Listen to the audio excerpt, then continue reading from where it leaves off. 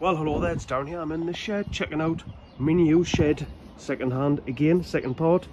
So I was down here on Tuesday. I sort of found some batteries partly charged, so I managed to get so far with it.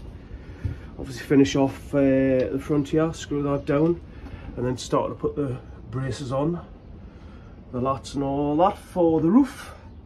Like I said, it's okay, but I did have a part for the centre here, but I had to basically make one myself because I lost it somehow. That'll be getting covered with plywood eventually. I did strengthen the top with a bracket that I got from my polytunnel. I'm missing a part here. There's meant to be a part here, but I couldn't find the L-shaped things that were there, so I've had to buy these. The class is corner brackets, but I call them as L plates, and some flat ones. And I've got quite a few of these from the polytunnel. And what I'm going to do, so as you can see, there's gaps there.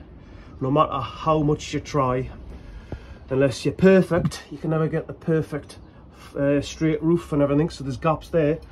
So this wood that I've had for quite some time, it'll go there, and then it'll go between there and there, shape them, and obviously that'll be on there. I might put an L1 there, and then so and so on each.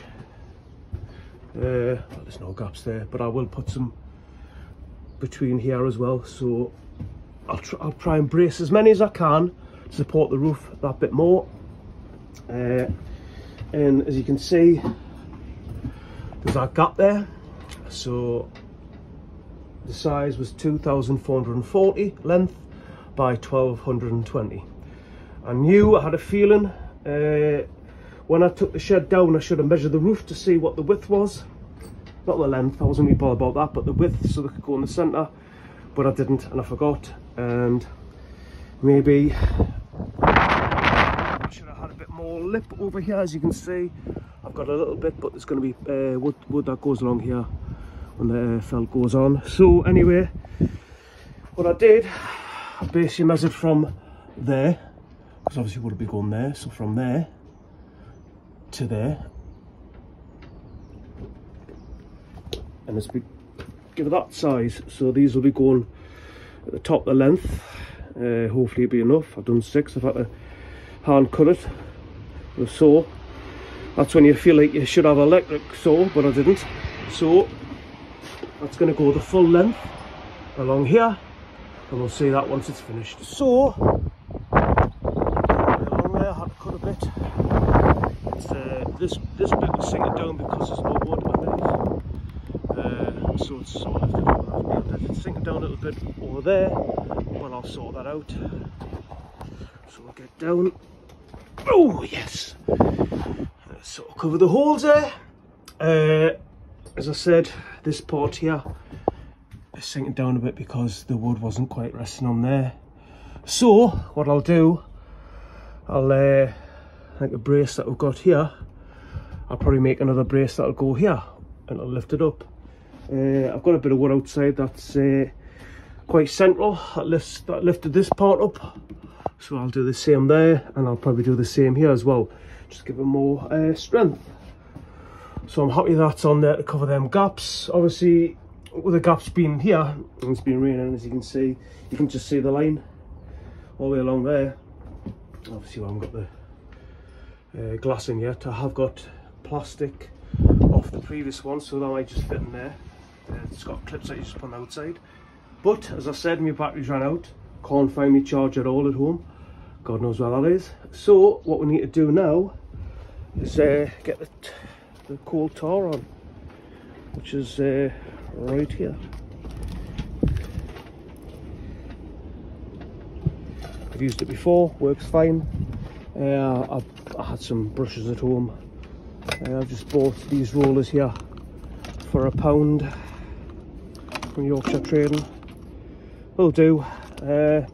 Just as long as I get a nice thick layer of that to go on there, then put the felt on.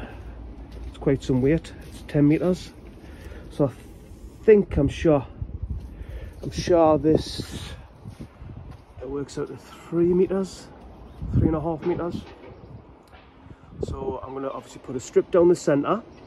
No, strips on the side first, and then a strip down the centre. That should be 10 metres. And then I might go that way. Obviously I need to go over the edge a little bit because the water's been coming through, as you can see here. It's a bit damp there, and in these corners as well. So whether I use some of that tar stuff or get some stain just to stain a little bit, I don't know. But then I need to sort this floor out. As you can see, it's started to dip down. We'll get that sorted. So we'll come back once I get most of the stuff felt on the shed. Right, there you go. Friggin' hell, what a job that was. Let's see, I've got slightly over there, so it's hopefully going to dry. It's that cold tar. It's been tack. I was going to put any little tacks down, felt tacks. Anything else I have, just in case the wind gets under there and lifts it up, in case it doesn't dry quick enough. If it was warmer, it would probably dry quicker. Oh, for God's sake, you know what I mean? It's getting all over, I'm getting it all over myself. Anyway, rolled, it was quite heavy to put on there, rolled it all the way down here, roughly cut it as you can see. Get down. Obviously kept falling off with the wind, and started putting a little bit of coal tar all the way along and just rolled it as I went along. Obviously I had a little flap down here, bent that over, too rough, just because I had seen a few reviews on Amazon when I got this felt, and they said it was crap, it was quite brittle, but I think it's quite good actually. Well, it was all stuff they got, but anyway, I haven't quite got it over. That says there. I mean, too much over there, that way. I'll sort that out as well. Like it says, just tarred it, rolled it, rolled it, and obviously after that, tacked it. Say tack, don't I? But yeah, sorted, and I've used about a third of the tin for that. So I'll get the other side done. I had that up there, but the bloody wind blew it off, so I've got to sort that out. And then once I say, once I've got both sides, I'm going to put a flap over there and sort it out. So let's get that sorted. So there you go, sorted. It took us a good few hours. A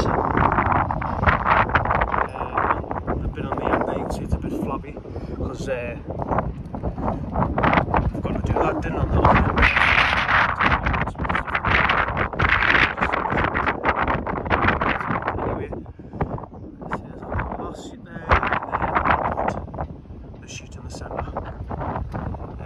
Best. It would have been better if I could have mopped it up so I could mould it into the shape, but I've done the best I can. I just needed to get this sorted. I just needed this roof on, finished, and basically watertight. So don't worry, this isn't on because it's collapsing, it's because I was worried in case when I was on there it might collapse. But yeah, once I get me battery charger, find me charger at home, I will find it. I'm going to look for it tomorrow. It's there somewhere. What I'll do, like I say, is I'll get braces, I'll put them in between there.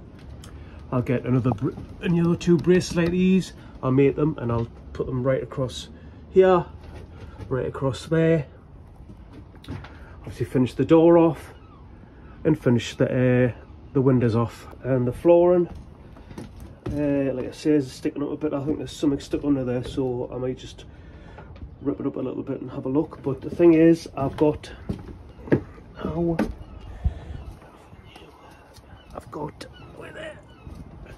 I've got one more sheet left, haven't I? So the flooring wasn't exactly the best, some of it was rotten, so I'm going to put that down on the floor. I wish I got 5 now, I've got 4. So that'll probably do this length here and that space there. It's not too bad when you walk on it, not too bad.